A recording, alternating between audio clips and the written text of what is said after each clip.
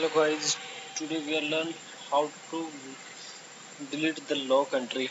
Like sometime we are working some main configuration and due to network and electricity, maybe some reason we are log out the system. And again we are run, then system give a pop-up. Again we are running the same T-code. System give a pop-up the data logged by the user, your name and other username also, and you can only display.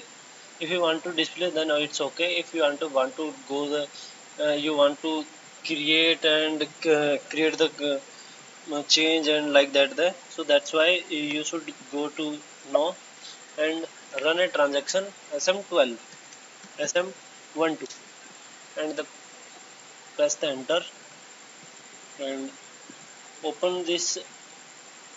Now a list, put the here the username is the this your ID and the client and the list.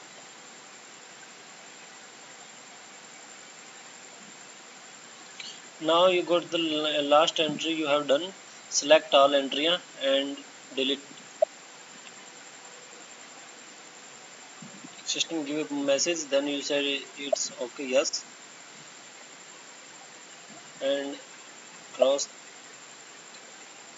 Now system so no entry. Go back and run same transaction like last time we have run OMS2 same transaction. Now system we are allow to me create like metal type of. Now we can create any metal type and like that, so we can understand about that. Thank you so much.